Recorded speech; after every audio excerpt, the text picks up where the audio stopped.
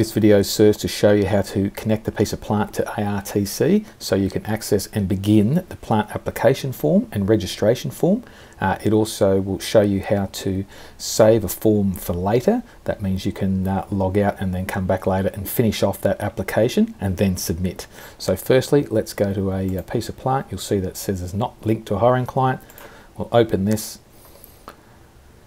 This shows the overview page, and what we need to do is connect that piece of plant. If you click on the icon up top, connect to ARTC, it's going to ask you to confirm any specifications. If you need to change anything, that's here.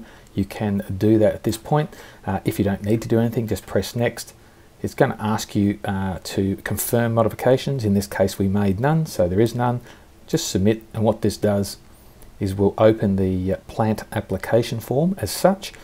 Now, down the left side, you're going to see the different elements of the form here, depending on the type of plant that you chose, this case RRV. But in order to begin the form, you start the conditional logic question sets. Is this plant registered with ARTC? Yes. And look, we're not going to go any further here. I just want to show you at the top right corner, if you click on the 3-dot menu here, you're going to get a choice of things to do. Let's save the application for later. And what that does is takes you back to this page. So when you open this excavator again, at the top of the overview page, you're going to see resume application. So if you come back to it at a later date, just press resume application, and then it's going to open up to where you were, and you can go through and make any edits. And again, when you finish the form, if you click on here, complete and submit. Thank you.